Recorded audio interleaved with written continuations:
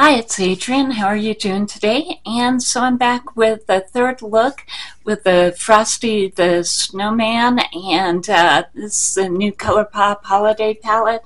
And so I thought I'd go ahead and show you what I've got on, and we'll get going from there.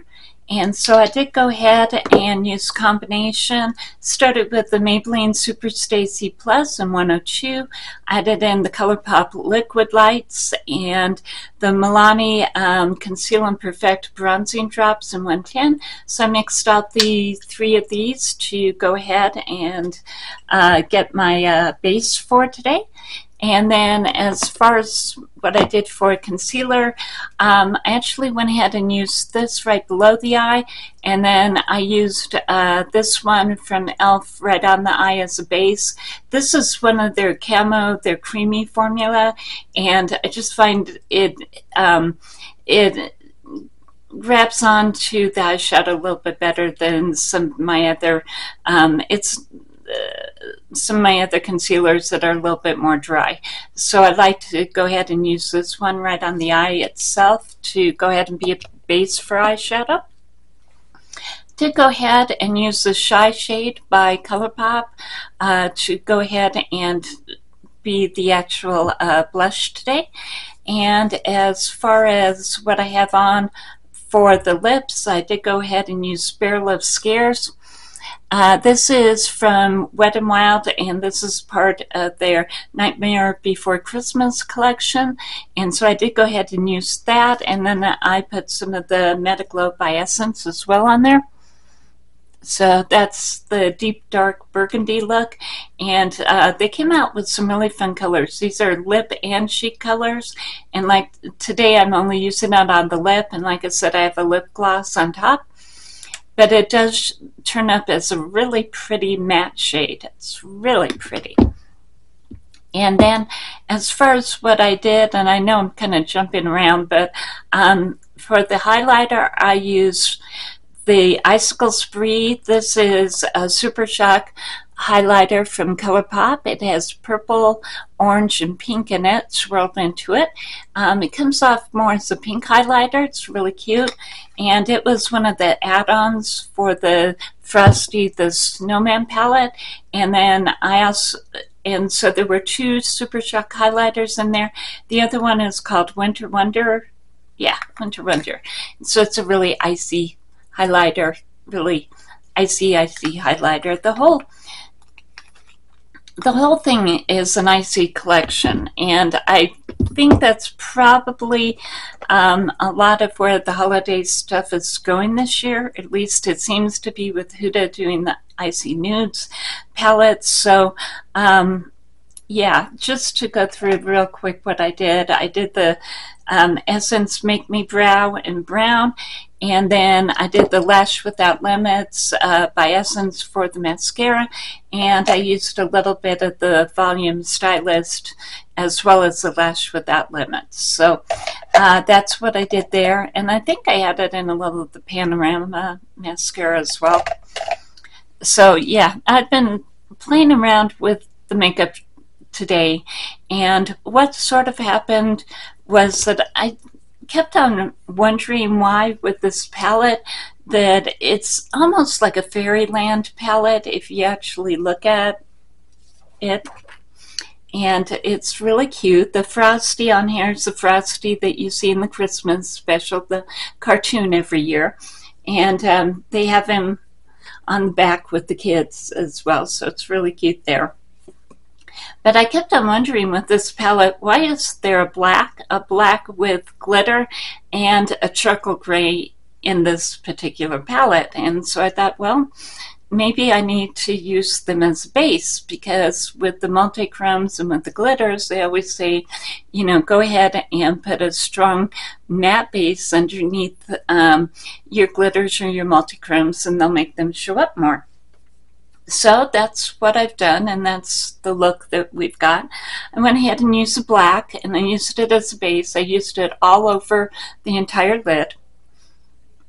And then what I did was I went ahead and I took this shade in the inner corner, and I went from here to here, and this is the purple that's showing up here. And then I did go ahead and use this shade, which is a glitter shade. And I went ahead and used it right in the middle of the eye. And I went ahead and used this shade, which is another glitter. And I went ahead and put it on the outside of the eye. And I did go ahead and use one of the Handy Iron gel eyeliners to go along with it as far as my eyeliner. And with this particular palette, I'm thinking that's why they included these. And I was a little bit, I thought that there would be, you know, a brown or something, and instead it was all these black charcoal gray and a black with glitter in it. So that's the only reason I can think that they would go ahead and put these in here. I think they do actually help both the glitter and the multichrome to show up better than they usually do. Oh, and I did use this one, and this one I put it under the brow from here to here. As far as the way that the eye look came out, so I really think it helps the multichromes and the glitters to show up better. I would definitely suggest using a setting spray and going ahead. I use Glisten up, but yeah, this on its last legs here, as a face setting spray, and this one has a whole bunch of glow and glitter and stuff like that in it. But any setting spray will do, and it'll go ahead and help the look to go ahead and shine a little bit more. And so I'm thinking that this palette actually has more versatility than I give it credit for, because when I first looked at it, I just saw how light it is and how many shimmers there are in it, and I, you know, started thinking, well, it's going to be a fairyland sort of, but you can really get a dark look, because this is really a dark look with it. Just to let you know, there are 2 glitters in here, and they're the Colourpop formula that you don't have to wear the glitter glue with. And then there are 1, 2, 3 multichromes in here, and very few mattes in general. I mean, there's 1, 2, 3, 4, 5, 6, and Colourpop really likes to put in those neutral mattes. So this is actually a really different kind of palette for them, and I'm really glad to see it. And the fact that it actually has this much depth to it is something that I wasn't thinking of. But if you have a holiday party, yeah, this one's hitting peacock party vibes all the way around as far as this blue look, because it's so shimmery that it's just sitting there shimmering everywhere. So yeah, it's a fun palette, and I would definitely go ahead and pick it up if you have a makeup lover and you're trying to figure out a gift. This would work really well too.